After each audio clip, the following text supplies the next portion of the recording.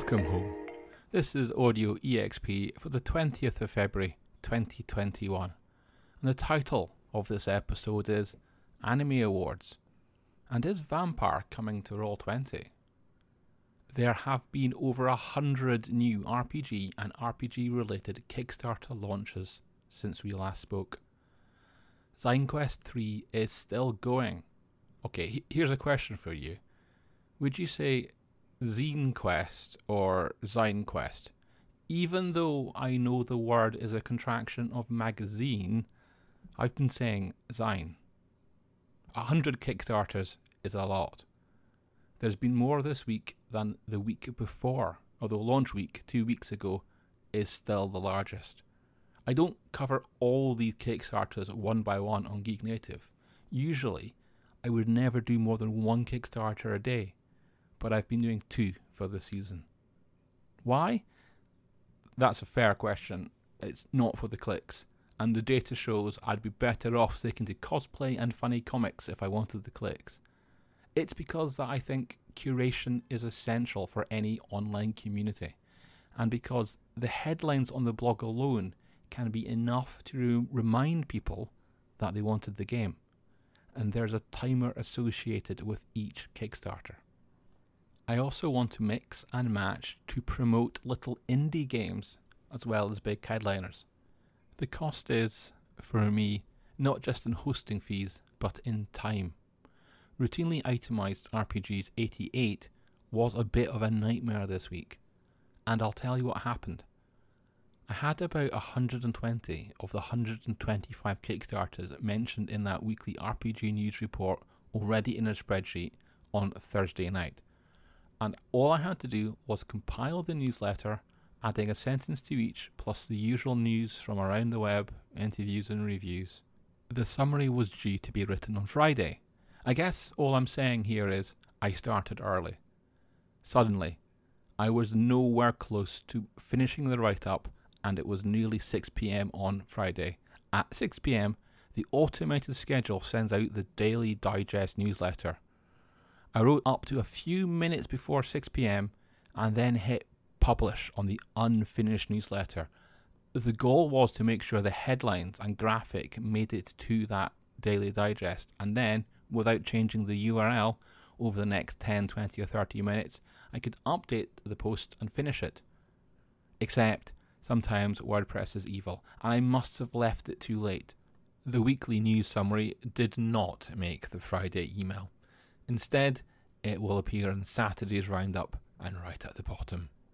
It's not a disaster. It's just frustrating and a good example of why consistency is good. I bet people are wondering where the Friday news is. It's been a busy week, and there's a heady collection of news in this highlights podcast, so let's get cracking. That 6 p.m. deadline is sneaking closer for the transcript that accompanies this podcast too, and you'll find the link to that in the show notes. Crunchyroll, which sold for nearly $1.2 billion to Sony, had their anime awards online this year, and Geek Native has written about most, but not all, of the winners over the last 12 months. Let's butcher some names and try and wade through the list of winners. Anime of the Year goes to Jujutsu Kaisen. Best Animation, Keep Your Hands Off Aizuken. Best Fantasy goes to ReZero, Starting Life in Another World Season 2. Best Drama goes to Fruits Basket Season 2. Best Comedy goes to Kaguya-sama, Love is War. And Best Girl goes to Kayuga in Kayuga-sama, Love is War. Best Boy is Shoyu Hinata in Hayoku to the Top. Best Protagonist is Katrina Claes in My Life as a Villainess, All Routes Lead to Doom.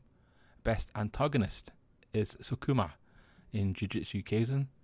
Best Fight Scene is the one where Deku fights Overhaul in My Hero Academia Season 4. Best Score is won by Kevin Penkin for Tower of God. Best Director is Muzaki Yusa of Keep Your Hands Off Izuken. Best Couple is Anata Yuzaka and Tusaka Yuzaka in Tokunawa Over the Moon. Best Opening Sequence goes to Wild Side in Beastars and best ending sequence is Lost in Paradise in Jujutsu Kaisen. Well, I'm going to have to listen to myself struggle through that list several times while editing this, but we made it. As a reward, let's talk about prizes and freebies. Geek Native has a copy of the card game Bahamas to give away. Sorry, you need a mailing address in the United Kingdom to take part in that. In Bahamas, you are one of many thieves on a crashing plane. As your ride hurtles towards the ground, all you have to do is grab what cash you can and here's the important part, one of the few parachutes and leap off the plane. The winner is whoever lands, is still alive, and has the most money. This week, Geek Native mentioned several free-to-download RPGs, but the one I want to talk about in this podcast is the Cyberpunk Enthromancy. It's not normally free, but this month I'm able to give digital copies to Geek Native patrons.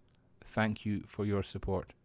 As usual, there are a few days for you to join Patreon, back the site, and still qualify for the gift, as I don't want to be petty. Also this week, I posted the RPG Publisher Spotlight with N Publishing. That's the N Publishing which spun off from the RPG news site N-World. We touched on N Publishing's future work with the Awfully Cheerful Engine, a rules-light system for action comedy RPGs, about the 5th edition advanced rules called Level Up, and of course Judge Dredd. I always want to talk about future plans when I get hold of a publisher. I think that's the most exciting thing to discuss. That's the stuff you can't find with Google, and that's what only they know. Understandably, N Publishing can't reveal too many plans though. No publisher can. I tried the same thing in a quick Q&A style interview with Roll20 and Renegade Game Studios. The two companies had announced a partnership to bring the Wardlings 5th edition RPG to Roll20. I wanted to explore what the partnership meant. I asked point blank whether Vampire the Masquerade and World of Darkness games would be coming to Roll20.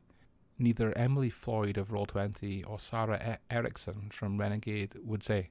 Renegade, you see, are Paradox's new publishing partners for the in-house again World of Darkness RPGs. And surely making a game available on Roll20 counts as publishing. Mind you, surely Paradox could work directly with Roll20 on that. Maybe, and this is pure speculation. The computer games company Paradox has the programming chops to do their own virtual tabletop. Wouldn't that put the cat among the pigeons? However, although this was a written interview, I sensed knowing smiles to my response. I would not now be surprised at all to see the World of Darkness on Roll20. Roll20 also published their 2020 Q3 report. I did not see it go live. Weirdly, the article is dated October 15th, 2020. However, everybody else reported it as a freshly published piece, and I think they're right. I don't think I've seen that data shared before. Anyway, it gives D&D 5e a 53% share of the platform, with homebrew or otherwise uncategory games coming in next with 14%, and Call of Cthulhu in third place with a little over 11%. The platform that I did write about this week is Mindflayer.io.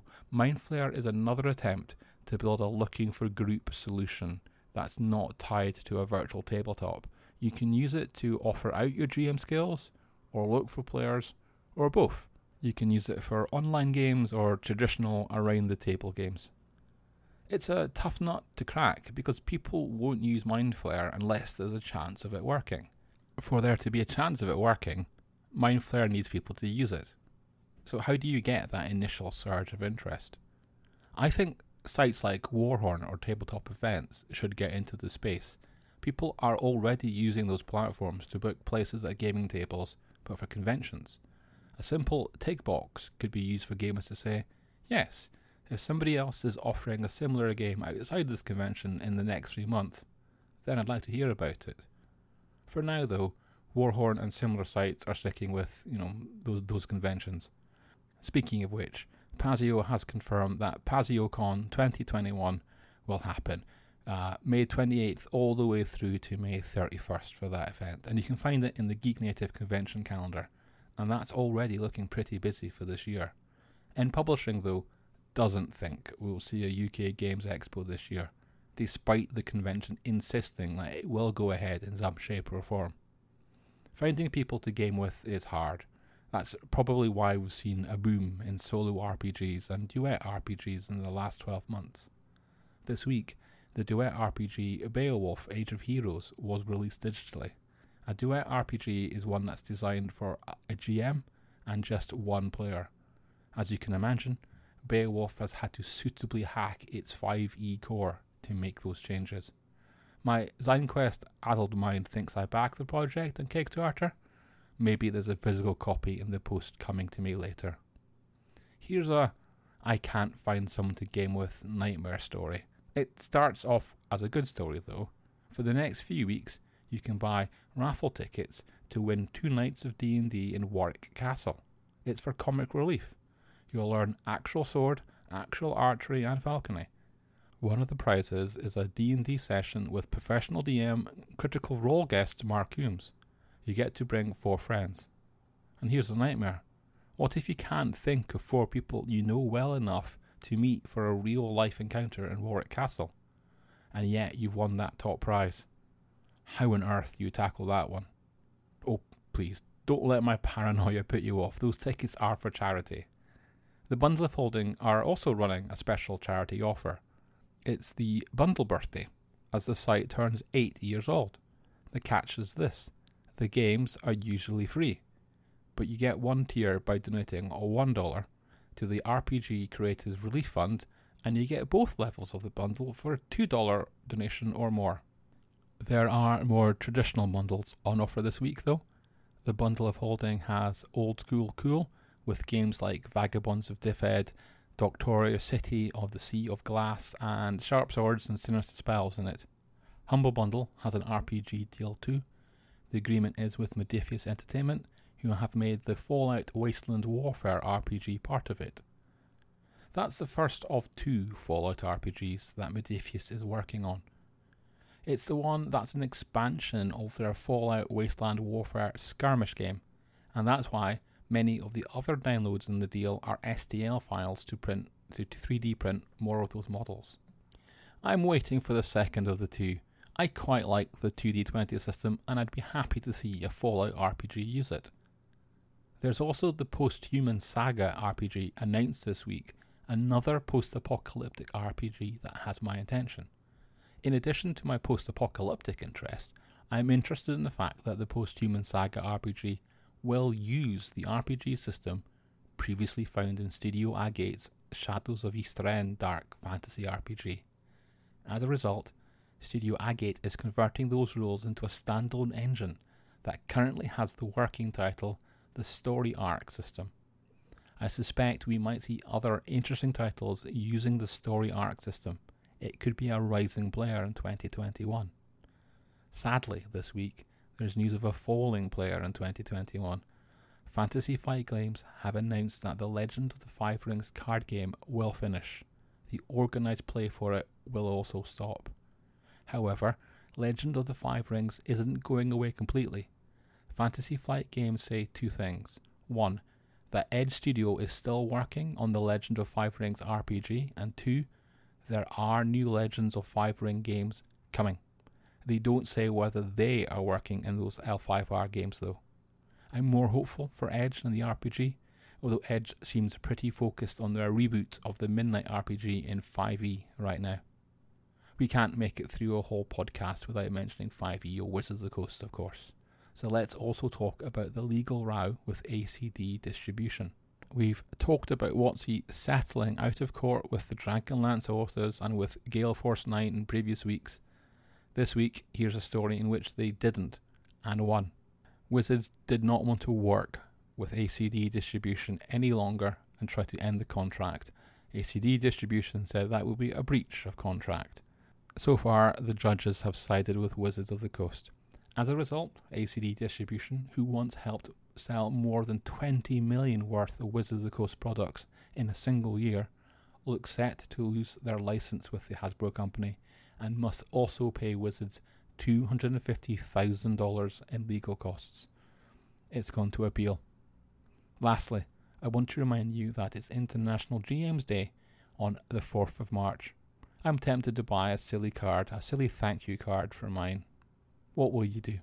And on that note, let's wrap there. So please keep safe, stay out of melee range, and we'll speak next week.